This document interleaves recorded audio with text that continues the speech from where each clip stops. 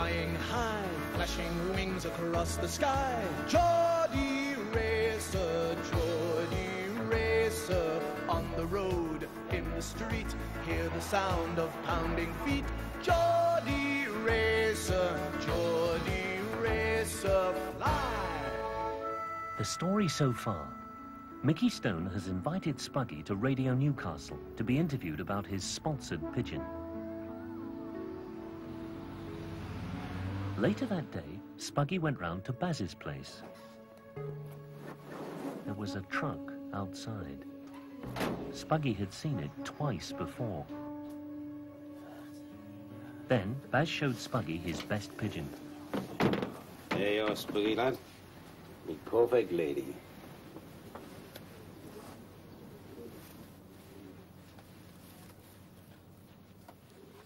What happened next?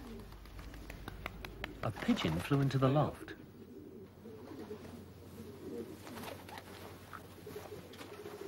What did Spuggy see tucked into its ring?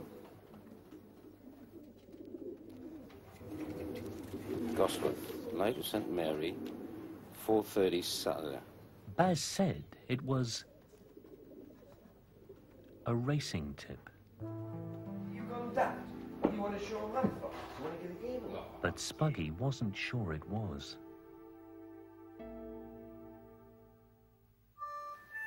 Early the next morning, Jamie called. Spuggy told her about the message.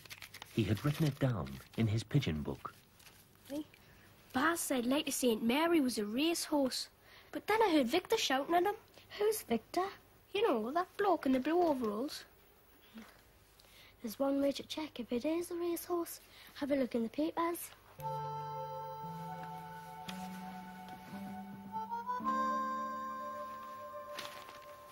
What are you doing, man? Dad, is there the horse race at Gosforth tomorrow? Horse racing at Gosforth?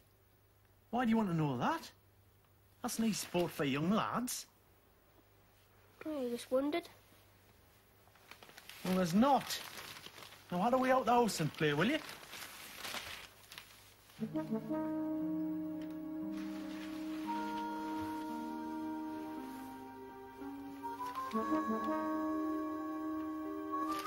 Hey, and I hope you're not planning to wear those old trousers this afternoon. It's a radio show, Dad. No one will see them. I will.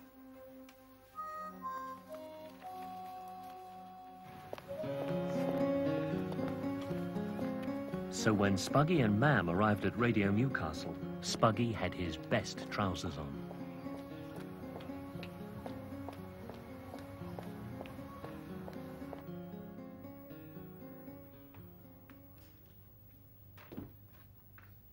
That was Spuggy's first visit to our local radio station. You know, he must have been quite nervous coming here for the first time, not quite knowing what was going on. I think we've time to give you a quick tour of our studio. Now, the people I'm interviewing, like Spuggy, sit there and talk into that microphone. This one's mine, and when the microphones are live, or switched on if you like, the red light comes on, like this. And that's to warn people that we're actually on the air, and to keep out or keep quiet. Now, I present the Mickey Stone Show from here every day, and I have to operate all this equipment myself, so it has to be fairly easy to get at, like the turntables and the tape machines. That's so we can play the records and the tapes, and the microphones for interviewing lots of different people. But because I'm a broadcaster, I also spend a lot of time listening. Have you heard how different people can sound? It often depends on which part of the country they come from. And I've got something here to show you what I mean. I come from the north. I come from the south. So different sounds Come out of my mouth.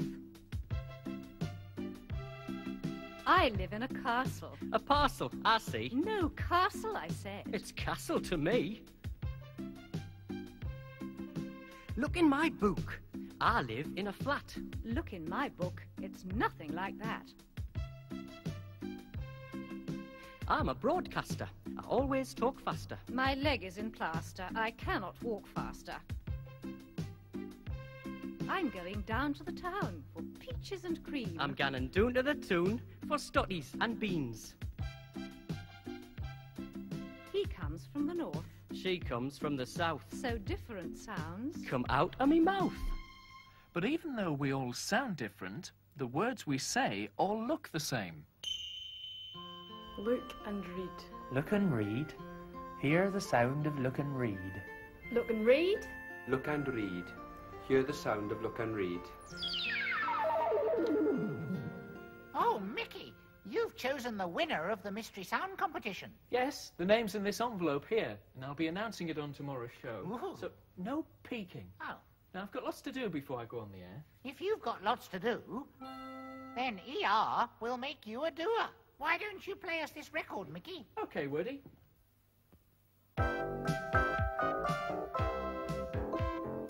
Want to show you can do things at ER. And why? 'Cause makes do a doer, see? Want to go for a spin now? Fancy yourself to win now? At and you're a spinner. At and you're an easy winner. Longing to go for a run now. Wish you could do that jump now. At and you're a runner. At and you're a lovely jumper. No silly jumper. Feel like learning to drive now. Trying to run in a race now. Wish you could look and read now. At and you're a driver. At and you're a racer. At and you're a looker and a reader. 'Cause makes do a doer, see? 'Cause makes do a doer, see? Hey, words which tell you what people do often end with this. Mickey, you broadcast. Yes? So, you're a broadcaster. And each one of you's a word watcher. And Blue Flash is a flyer and a racer. Ho-ho! Let's find out more about how pigeons are trained to be racers. These pigeons are about 1 month old. They've been taken away from their parents and put in another part of the loft. New arrivals have to be shown where the water is. At feeding time, the corn tin is rattled. The pigeons learn that this is a signal for food. Once the young pigeons are used to flying around their home area for 1 or 2 hours, they're ready for the next stage of training. They're put into baskets and taken a few miles away from the loft.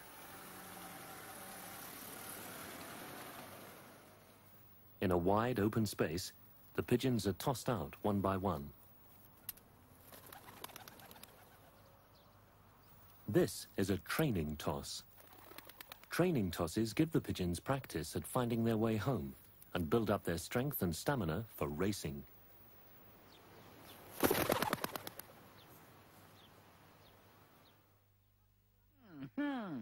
Spuggy was quite sure Blue Flash was going to be the winner of the big race. But his idea of a sponsored pigeon, that was brilliant. Oh, yes. Blue Flash was special, speedy, and sponsored. That's a cue to spin in the SP song, Mickey. All right, here we go. You've heard it before, Word Watchers, but this time we've edited out some of the words. If you see a word beginning with SP but can't hear it, you sing it out loud. I'm sending you into space. Oh, it's too... You've got to go into space. I must have a... Hear me speak. You're sponsored by me. I'm special.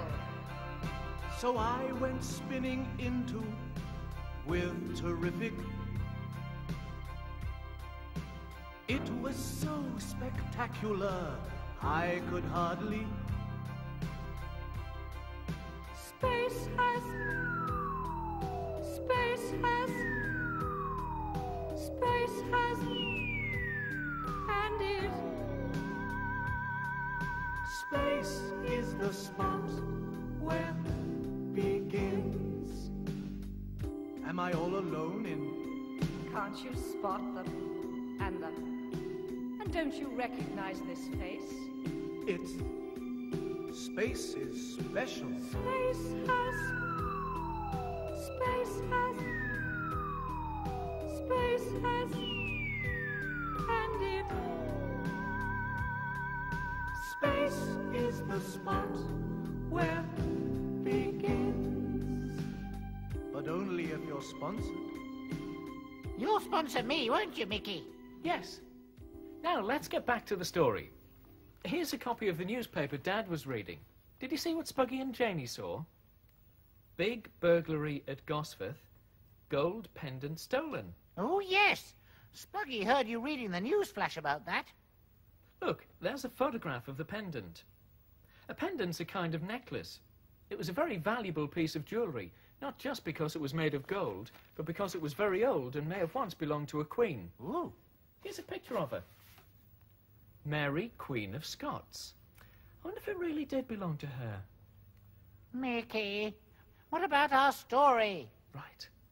What happened at the Hiltons' house when Spuggy and Jenny saw that headline in the newspaper? Let's read.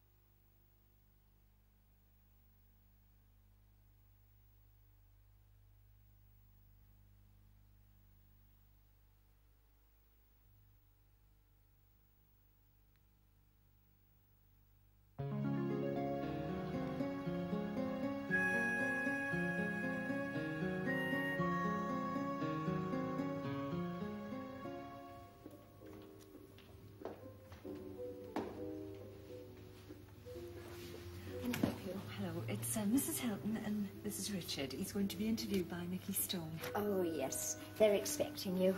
Now, if you'd like to take those red doors, you turn on the right, it's first on the left. All right, thanks very much. Thank you.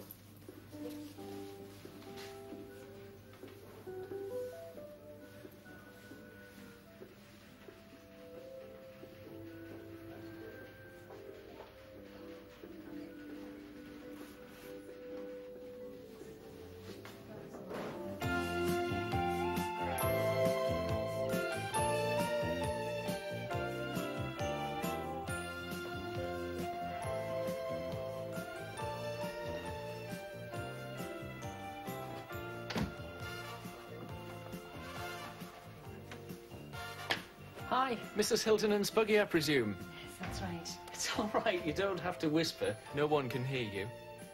Yet. Take a seat.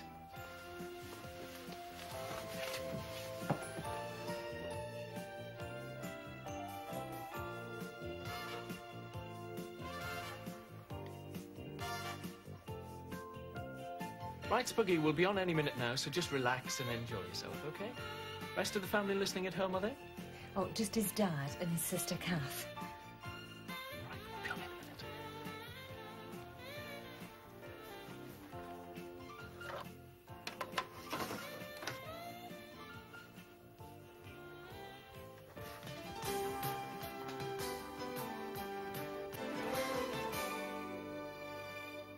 This is Radio Newcastle. The time is exactly 3 minutes past 2 here on the Mickey Stone Show, and I'm joined in the studio by our first guest fundraiser of the afternoon, young Spuggy Hilton, no less, and his mum. Would you like to say hello to your dad and sister, Spuggy? Hello, Dad. Hello, Kath.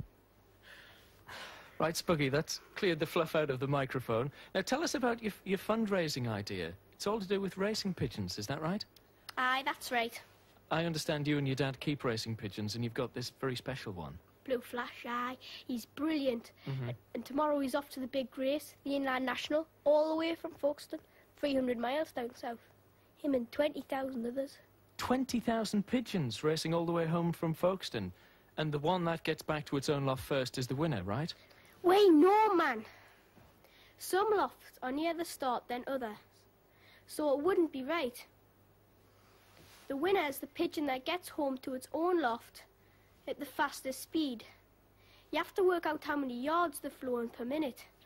And what speed can Blue Flash do? Nearly 1,500 yards per minute. Really? That's about 50 miles an hour, isn't it? God, he's as fast as my car. And the faster he flies in the big race tomorrow, the more your sponsors pay to charity. Is that the idea? That's right.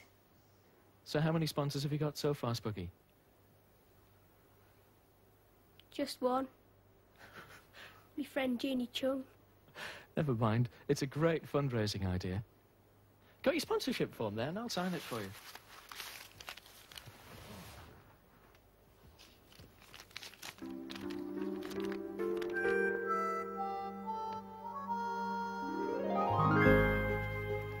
Spuggy's Pigeon Club was the race centre for the Inland National.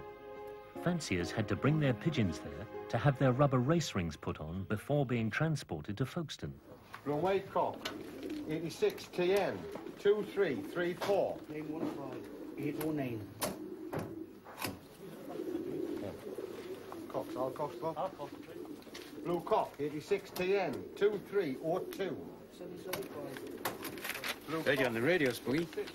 Great, man. You should give you your own show. There you are. Of course, mine.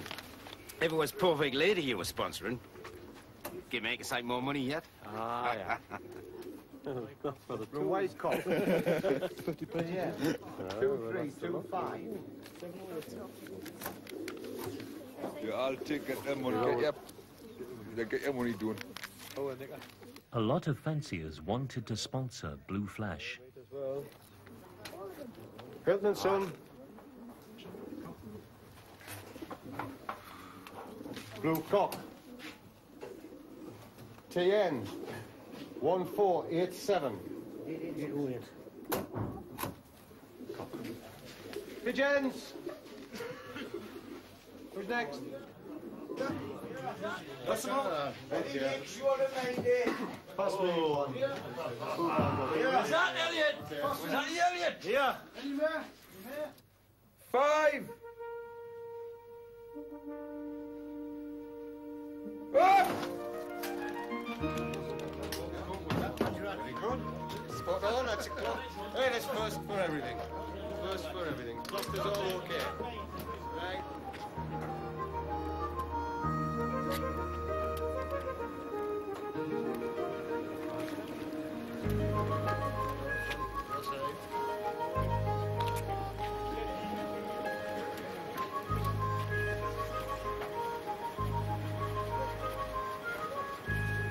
When the last pigeon had been loaded, the huge transporter moved off down the road.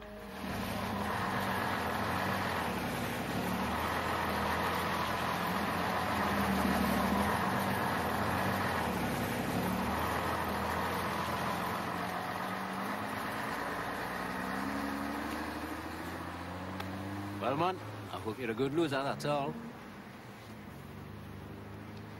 What about that driving job, Ray? Starting tomorrow. What do you say? Will you take it? Aye, I will.